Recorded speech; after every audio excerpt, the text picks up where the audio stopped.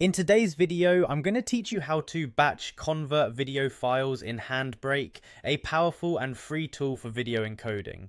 This quick guide will ensure you're set up for success, offering a streamlined workflow for converting multiple videos at once.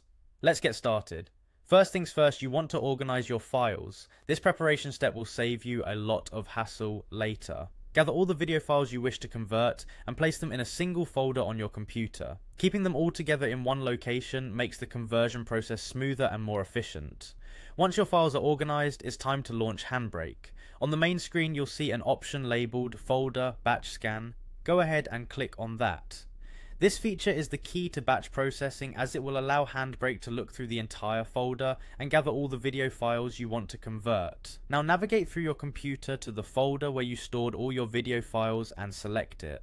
By doing this, you are pointing Handbrake in the direction of your content, letting the software know exactly where to look. After making your selection, Handbrake will scan the folder and list all the video files ready for you to work with. The next step involves adding these videos to the conversion queue. This is where Handbrake shines, allowing you to line up multiple files for conversion without having to manage each one individually. Simply select the videos you want to work with and add them to the queue, ensuring they're all set to be processed in one go. Before kicking off the conversion, you may want to tweak some settings to better fit your needs. Handbrake offers a variety of presets that can adjust video quality, format, and more. Head over to the preset panel and make any necessary adjustments.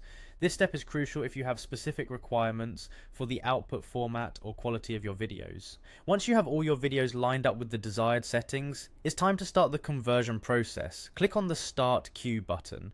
This command will instruct Handbrake to begin converting each video in the queue, applying the settings you've selected one by one. Handbrake will now go to work processing each video file in turn. It will notify you as it makes its way through the queue, providing updates on progress. Once finished, you'll have a folder full of newly converted video files all ready to use. And there you have it. You've successfully learned how to batch convert video files using Handbrake.